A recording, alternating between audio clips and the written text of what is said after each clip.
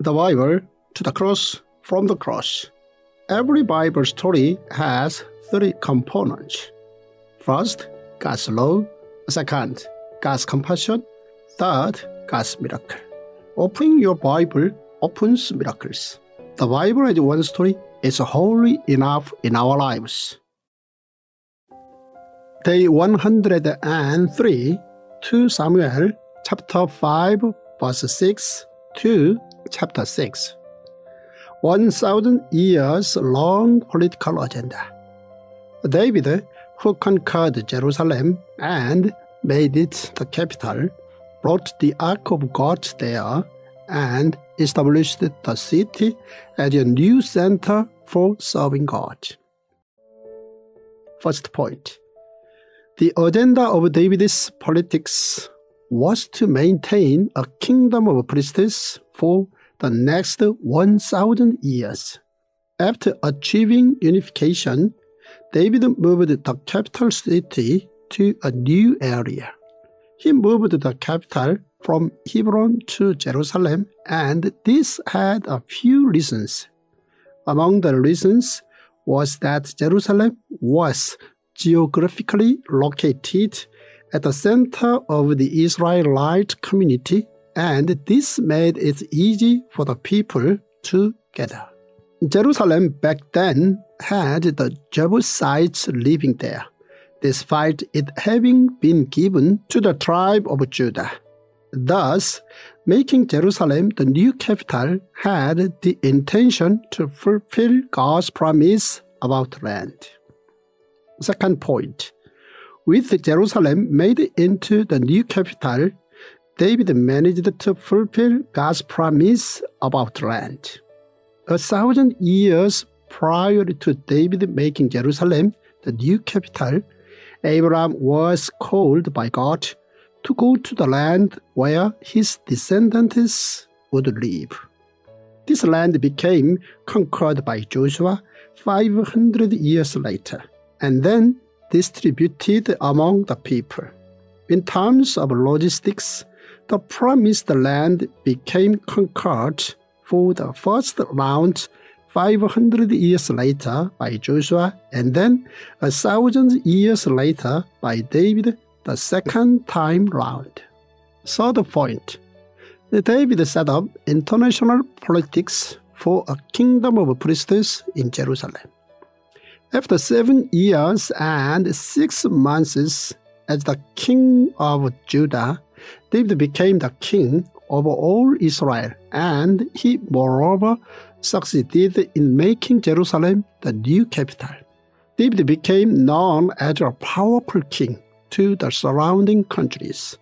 Hiram, king of Tyre, sent cedar logs and carpenters and stonemasons, and they built a palace for David. But this did not make David arrogant. He all the more praised God. David gathered the skilled workers that were scattered around in Jerusalem in order to kick-start the new politics. In this process, David managed to completely ward off the Philistines.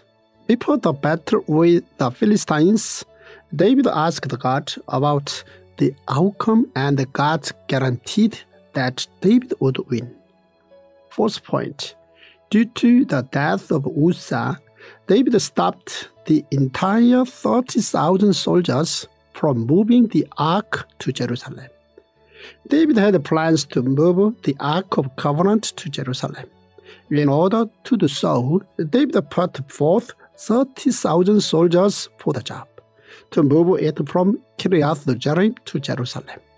Uzzah and Ahio guided the new cart with the Ark of God on it, but when the oxen stumbled, Uzzah reached out to steady it.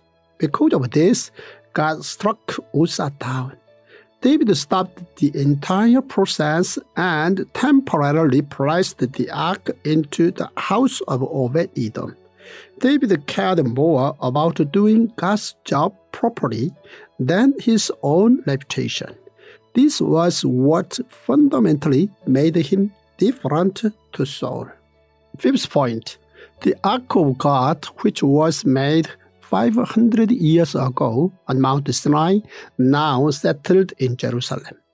When David heard that there was good news in the house of Obed-Edom, where the ark was placed, he attempted once more to move the ark into Jerusalem. This time around, David moved the ark according to the laws in the kingdom of priests. The descendants of Kohath placed the ark over their shoulders, and every 6 steps they took, David made an offering to God. After all this, the ark was finally placed in Jerusalem. I am thrilled that you have downloaded the Tongdok app. The Tongdok app is not like any other app in the world today, as well as in the body of Christ today. Dr.Byoungho Zoh has devoted his entire life to teaching men and women like yourself to understand the entirety of the Word of God as a masterful and beautiful story from Genesis to Revelation. Dr. Zoh is a sought-after speaker worldwide. He's a cutting-edge pastor and leader. He is a renowned theologian and a prolific writer. And you're going to be equipped and energized like never before to understand and apply the Word of God into your life. Again, thank you for downloading the Tongdok app.